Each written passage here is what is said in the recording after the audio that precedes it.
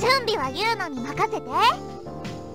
でもレイジ君が手伝ってくれると助かるかな。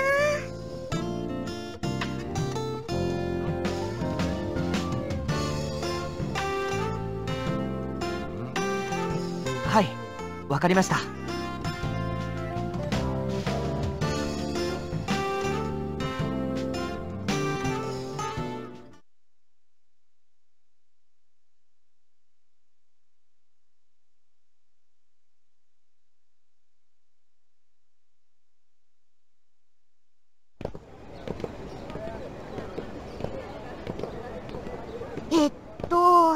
パーティーのメニューは何にしようかな。出前だけってのも味気ないしね。やっぱり手作りのものも用意したいよね。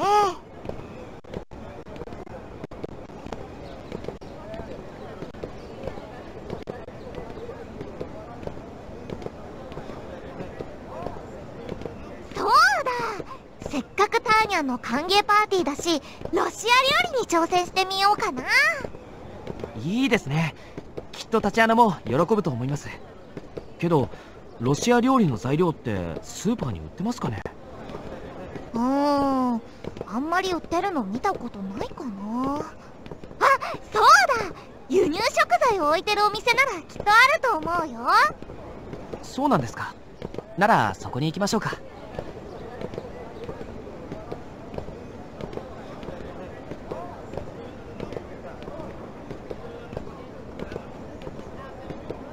Sorry about that, guys. I didn't have my microphone set right. There we go.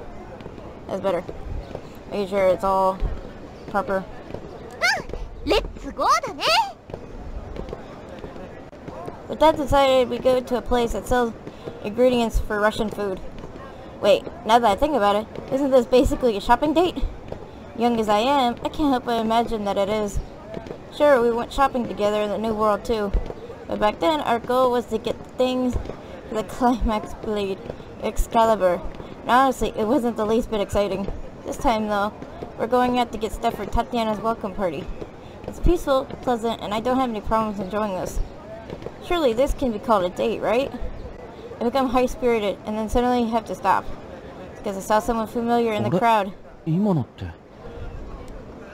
an attractive-looking, middle-aged foreigner with a scholarly face. Isn't that Yuri-san? Didn't he say he has to go to Tsukuba as soon as possible? But now he shouldn't be anywhere near Asakusa. And why is he accompanied by a shiny-looking large man with sunglasses? Reiji-kun, どうしたの? The fact that I stopped made her curious. I strained my eyes, but I don't see the two anywhere. 知ってる人でもいたの?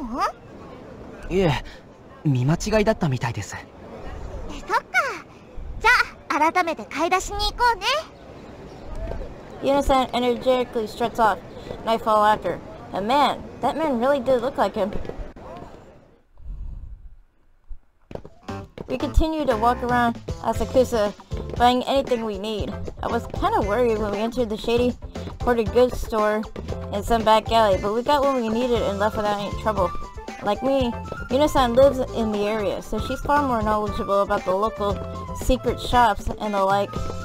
Now that I think about it, when we were making the Excalibur, she also knew exactly where to find a shop that has Fugashi. Anyway, we now have everything we needed for the party, holding large bags in both hands. Honestly, I forgot the last time I bought so much stuff. とりあえず用意するのはこれぐらいだね。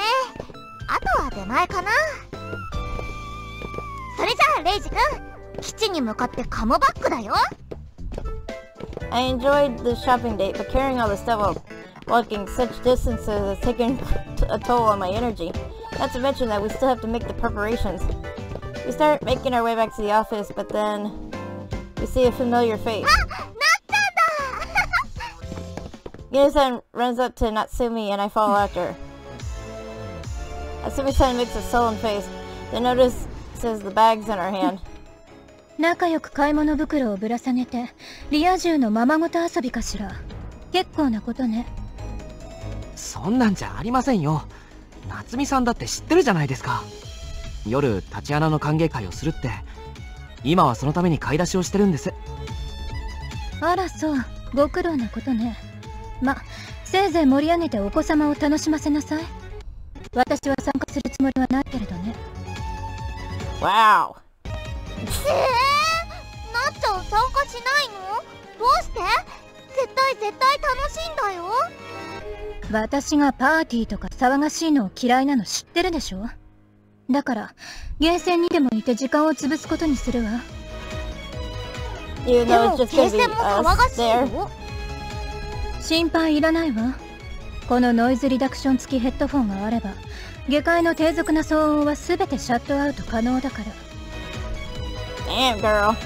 She shows us a large set of そん headphones. なこと言わないでパーティーに参加しようよ。ユウのボルシチにだって挑戦しちゃうんだから。輸入食材店でちゃんと本場の材料だって買ったんです。味も期待できると思いますよ。それに夏美さんだってジャッジメント7の仲間じゃないですか。いないなんて寂しいです。 Yeah, that's the whole point, is for the party for the Judgment 7. Natsumi-san momentarily casts her eyes down. ダメよ。私は参加しないわ。混沌の黒天使である私はそういった属性の催しには参加しない主義なの。 She sounds obstinate. でもパーティーは楽しいよ。なっちゃんもおいでよ。一緒に盛り上がろうよ。 Natsumi-san's dark barrier does nothing to deter Yuno-san. She becomes even more assertive. So now, Natsumi-san blows up. うるさいわね。あなたの能天気なプランに私を巻き込まないで。正直迷惑なのよ。みんながみんなあなたみたいにヘラヘラできる天然のバカじゃないんだから。 Damn, girl. Not even Yuno-san can take that easily. She loses her words and looks like she's about to cry.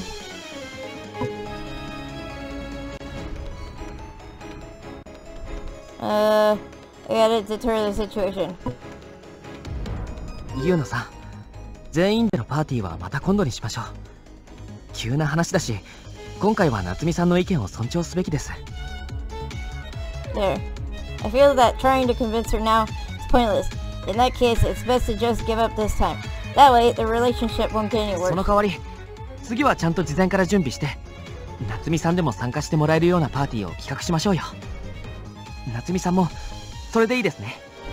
それはその時考えることにするわ。そっか、そうだよね。パーティーはまたできるもんね。うん、レイジ君一緒に企画しよう。それからごめんね、なっちゃん。今日はユウノが無理に誘って。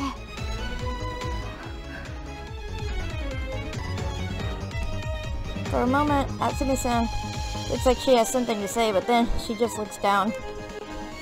Her black hair hides her expression. それじゃあ失礼するわ。 She curtly says that and leaves. 気が向いたらでいいから戻ってきてね。きっと遅くまでやってるから。終わった頃に帰るから。 That sounded forced. A moment later, she disappears into the crowd.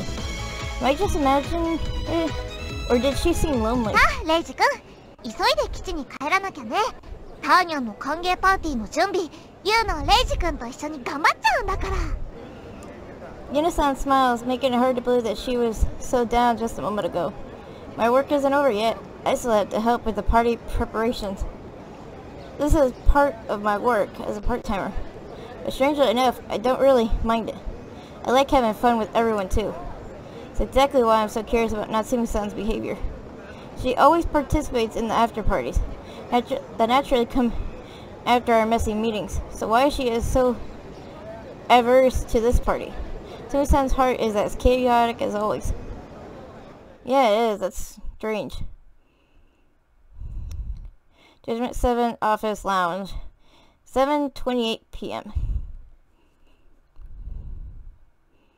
ではこれより何日かの歓迎パーティーを開こうじゃないか。 With that declaration, we start the party. The table is covered in foods and drinks Yuno-san and I prepared. For food and dessert, we have ham, sausage, salad, fried chicken, fried potatoes, all sorts of pizzas. several kinds of sushis, an assortment of fruits, and a large chocolate cake. And for drinks, we have everything from soft drinks to canned beer for Asano-san. ユーノ、頑張ってロシア料理に挑戦してみました。ボルシチって言うんだよ。みんな食べてね。Borscht is a type of boiled food. First glance, it looks like a deep red beef stew. The color is caused by beets, a turnip-like plant Unison bought from the shady import store. She hands out everyone's portions. なんかすっごい色してるわね。これ大丈夫？絵の具とか入ってない？ Asano-san doesn't hesitate to nitpick about her little sister's cooking. She's definitely not a good example of a good elder sister. 懐かしいのだ。ちっちゃな頃によく食べたのだ。 Tatiana quickly takes her spoon and takes some of the borscht into her mouth. 美味しいのだ。この味はほんまロシアを超えたのだ。本当かい？どれどれ。我が輩も試してみるとしようか。Ori-san and Uruka-san also try theirs. おお、俺はなかなか。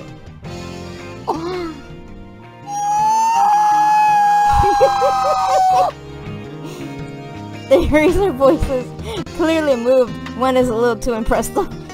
They're seeing everyone's reaction. Asano tries it out. San too. 美味しいじゃないの。 She's making an excessively serious expression. 外国の料理よね。言うの、あんたどこでこんなの習ったのよ。別に習ってなんかいないよ。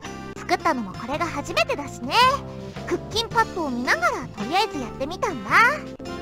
クッキンパッド先生の力を借りたとはいえ、初めてでこれだけの料理を作ってしまうなんて。Yeah, that's crazy good. No one should be able to be that impressive with cooking something for the first time. Asano-san seems to be at a loss for words.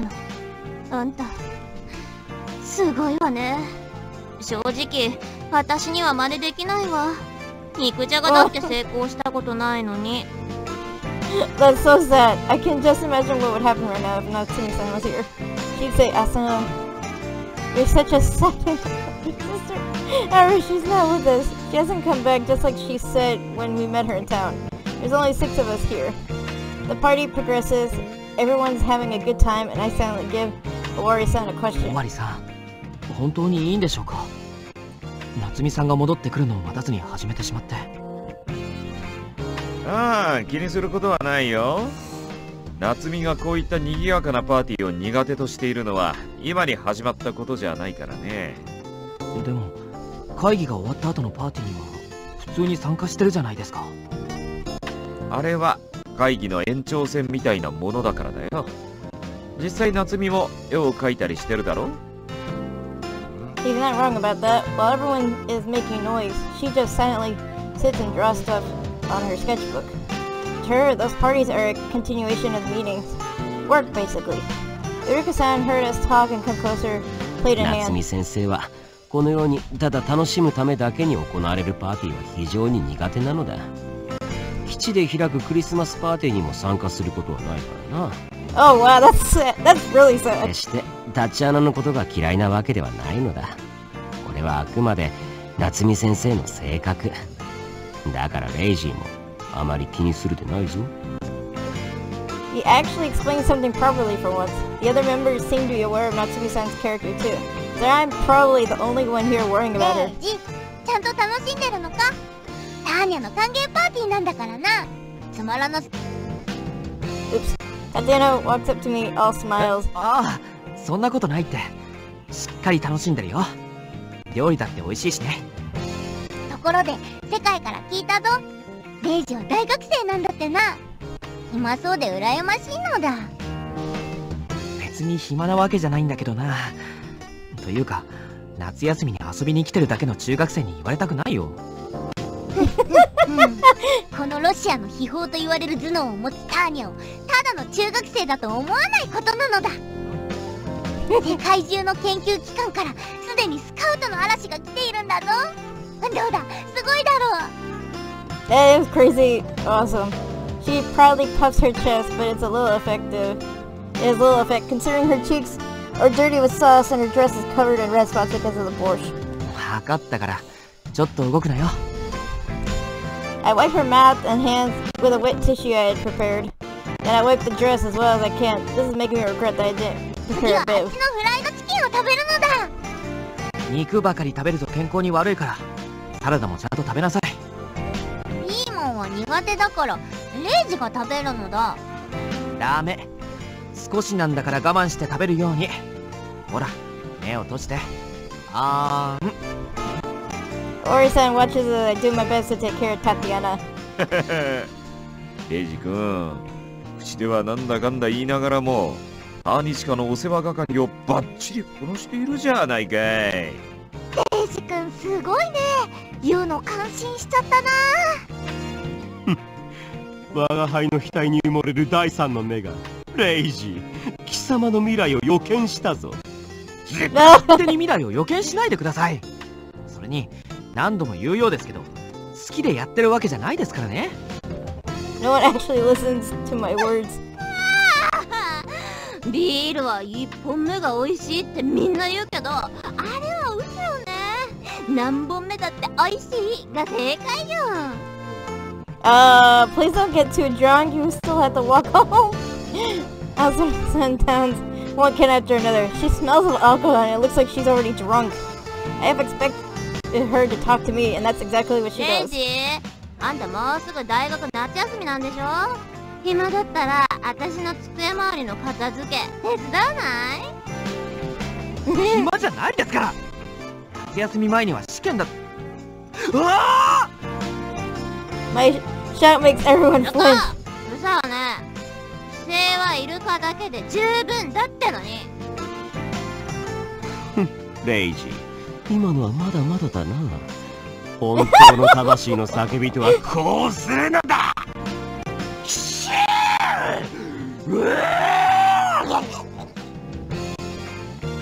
Azuma relentlessly forces a large sausage into Furuka's mouth. Being drunk certainly doesn't help her holding back. Azuma-san looks bewildered. Azuma-san faced me to be a question. で、なんなのよ今の大声は。僕、すっかり忘れてたんですよ。大学の試験のこと。何の準備もしてなかったんです。I hold my head in despair. バイトが忙しすぎてほとんど大学に行けてません。せめて試験でそれなりの点を取っておかないと単位が。なんだ、レイジはテストがあるのか？だったら勉強教えてやってもいいぞ。ターニャにも。Tatiana, her cheeks dirty with sauce again, puffs her いや、 chest. 算数とかは間に合ってるから。ほら、博士号を持つターニャはバカにするな。日本の大学生の勉強ぐらいお茶の子さいさいなのだぞ。こうなったらもう決めたのだ。今からターニャはレイジの家庭教師なのだ。世界的頭脳の持ち主が勉強を教えてくれるなんて、レイジはラッキーボーイなのだ。Looks like I don't have a say in this matter. She's not my private tutor. The idea that I have to attend to her while studying at the same time makes me strangely exhausted. I shouldn't be studying like that during a fun party. Ah, screw it. I start eating the food nonstop. I eat, and eat until I overeat.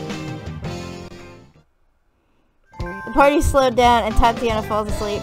Asuna-san was also so drunk that she lost consciousness the moment she lied down on the sofa. It's pretty clear that the party is over. Those of us still awake start cleaning up. Now about Tatiana. We let her nap on the sofa today, but where does she actually 終わりさ sleep? ん、タチアナなんですけど、ホテルでも取ってあったりするんですか？ホテル？そんな贅沢なことはさせないよ。バーニチカは滞在中はこの基地に泊まるんだよ。え、そうなんですか？ Well, this building has necessities such as a shower and a washing machine. Hell, Natsumi-san actually lives here, so staying around for the summer break is perfectly reasonable. まさか、オワリさんのペントハウスにでも寝かせるんですか？君、ロリコン疑惑をかけられたらどうするのかね。 He 待 grins. っていたまえ。今ターニチカの別荘を持ってくるからね。Morrison leaves the lounge. A short time later, he returns with a folded vinyl. Something along with the thin mat. 倉庫に入れっぱなしだったからな。少々埃をかぶっているが、拭いてやれば大丈夫だろう。He passes it over to me. これを広げてみればわかるよ。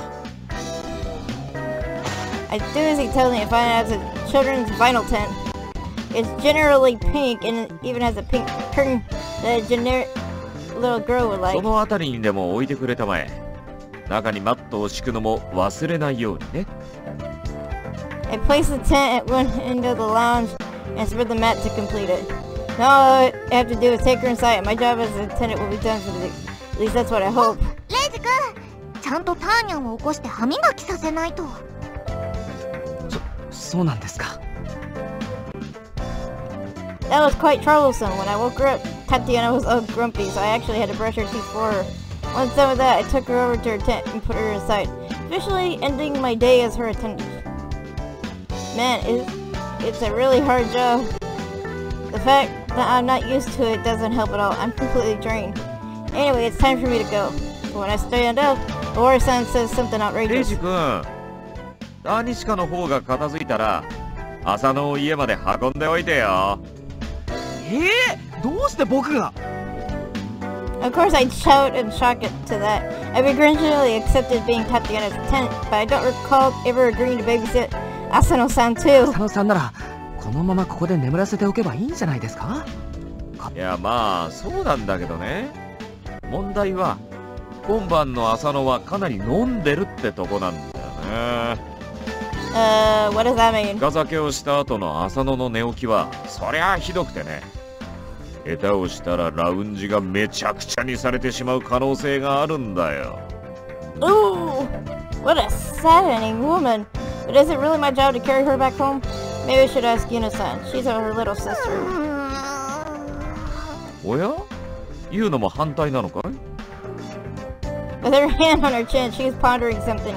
I'd be quite thankful if she refused. For a short while, she silently gave her ま conclusion. あ、レイジ君なら大丈夫かな。Eh? I try to ask what she means by that, but she opens her mouth ごめん first. ね、レイジ君。お姉ちゃんお家だったら寝起きもそんなに悪くないんだ。ユーナとお姉ちゃんのお家そんなに遠くないからお願いできるかな。 Her words disperse all my hesitation.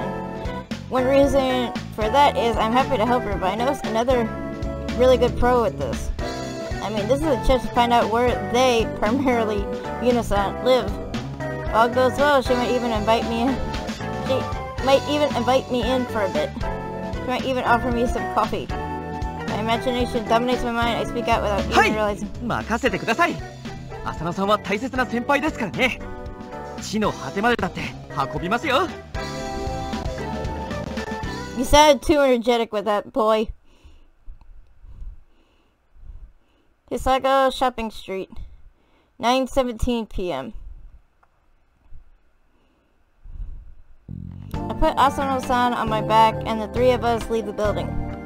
Right as Yuno-san starts to lead me their place, we see Natsumi-san peeking at us from behind the corner.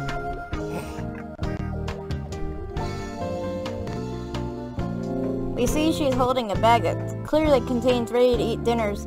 It's somewhat of a sad sight. Part of me thinks that it might be best to just ignore, but Yuno-san is a tad too airheaded to consider that. なっちゃんだ。ごめんね、もうパーティー終わっちゃったよ。そう。それはちょうどよかったわ。時間を潰してきた甲斐があったわね。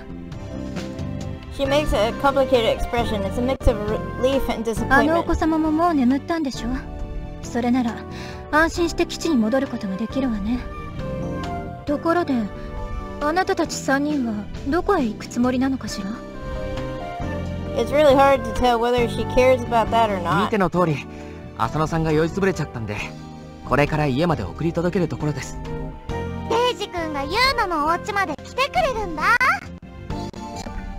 そう。こんなに暑いのにそれはご苦労なことね。そうなの。レイジ君はご苦労様なの。お姉ちゃんをおんぶして歩いたら大変だよね。Honestly, Asano-san's tall, but she's also very slim and doesn't have breasts, so she's actually lighter than you expect. I decided against saying that out loud. If Asano-san somehow woke up and heard me, she'd strangle me from そうだ、 behind. 夏美さん。冷蔵庫の中に残り物ですけど、パーティーの料理が入ってますから、よかったら食べてください。ユウのボルシチって名前のロシア料理に挑戦してみたんだよ。みんな美味しいって言ってくれたし、なっちゃんにも食べてほしいな。でも私コンビニのお弁当が。 She looks troubled. I'd give her a そのお弁当 suggestion. は明日にでも僕が美味しくいただきますから、なんでしたら買い取ってもいいですし、せっかくのパーティー料理が無駄にならないようにしたいんです。だからお願いします。わかったわ。そういうことなら特別に協力してあげるわよ。サブ生放送でも見ながら適当にいただくことにするわ。 And so Natsumi-san returns to the office building. If I didn't know her better, I'd say that there's a spring in レ her イジ step. 君ってすごいよね。何がですか？パーティー料理ならそんなに急いで食べなくったって 2,3 日は持つのに、あんなこと言うなんて。せっかくのパーティー料理、なっちゃんに食べさせたかったんでしょ。 Yuna-san saw right through me. For a simple airhead, she sure is perceptive. Natsumi-san couldn't participate in the party because she doesn't like group activities. Stupid. Pop up. Gloves. Because she doesn't like group activities, but if she eats what we ate, then we have effectively shared some of the experience with her. さあ、それはどうでしょうか。僕は単純にコンビニ弁当じゃ味気ないからって思っただけですよ。 I'm a bit bashful about her reading me so well, so I try to act like she's そ wrong. んなことより早くお二人の家を目指しましょう。途中で疲れても降ろすわけにはいきませんからね。あ、ごめんね。急いだ方がいいよね。ユウナたちの家はこっちだよ。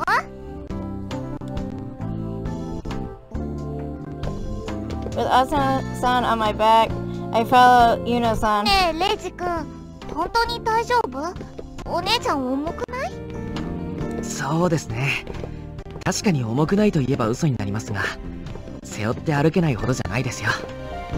そっか、さすがは男の子だね。そういえば、この間もなっちゃんを背負って走ったもんね。レイジ君、パワフルだね。 I remember when I carried Natsumi-san away from Velavelas in the New World. Back then, I felt something close on my back. Compared to that, I just... Oh! Shut up! Compared to that, I feel like I'm carrying a board. The sensation is so rough that it actually hurts a 浅 bit. 野さん、本当に残念なんだな。I actually pity her. レイジのバカ。 She's talking bad stuff about me in her sleep. Just what kind of dream is she いい seeing? な、お姉ちゃん、気持ちよさそう。じゃあ今度言うのがピンチの時にはレイジ君におんぶしてもらおうっと。 I picture what that would be like. I could walk around with Yuna's memory weapons, incomparable to Asano-san's, against my back. Oh, what a glorious situation. でもそんなピンチの状況なんてない方がいいのか。言うのはまだ未成年だからお酒も飲めないしね。でもそうしたらレイジ君におんぶしてもらうのって他にどんな状況があるかな。 She's clearly putting more thought into this than she should. そうですね。運動会のおんぶ競争みたいのがあればできるかもしれないですね。運動会か。じゃあ秋になったらジャッジメントセブンで運動会をやろっか。なんか楽しそうだね。確かに楽しそうですけど、夏美さんを参加させるのは至難の技かもしれませんね。I mean, she's a person who didn't participate in a welcome party. I can imagine her going to sports そう days. かな。レイジ君が誘ったらなっちゃんも参加してくれると思うけどな。 I have no idea why she thinks that. 秋になったら運動会をやろう。どっかの公園でお弁当をたくさん持って行って玉入れとか大玉運びとか綱引きとか金魚すくい。 That actually sounds like a lot of いや、 fun. 金魚すくいは運動会の競技じゃないですし、あと玉入れとか大玉とか綱引きとか道具を揃えるのが大変な競技ばっかですよ。そっか。それじゃあかくれんぼとか Those aren't sports, they're just games. Though honestly, I can imagine people having a good time with those. フォークダンスだ Asuna raises her voice. びっくりした。 Your sleep talking shocked me, sure. But I'm also surprised by her suggestion. Sure, folk dancing fits sports events, but it's such a cutesy thing. Very unlike her. フォークダンスも楽しそうだね。男の子と女の子に分かれてちょっとドキドキだね。 The boys beside me are Awari-san and Iruka-san, though. I imagine they make their hearts throb for some other reason. まだレイジとはダンスしてやんない。てか私に触ったらパンチをお見舞いだ。 Now that's sure well timed. It makes me doubt if she's actually あ asleep. はいはい、そうですか。僕も浅野さんとダンスしたら足を踏まれて怪我しそうなので遠慮したいです。楽しみだね、運動会。できたらいいね。 She hums joyously and keeps walking forward. It doesn't take long for us to arrive at their home.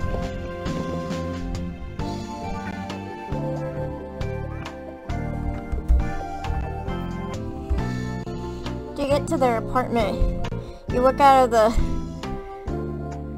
Kototoi Street, walk westward until you pass the intersection at Nishia Asakusa Block 3, and entering an alley on the side. It's only a short distance away past the boundary that existed in the VR. It must have been pretty frustrating to be unable to return home when it's so close. It's a wooden 2-story building. I can't say much, considering my own apartment isn't all that better. But this place looks quite old. Yuno-san invites me to a room on the 2nd floor.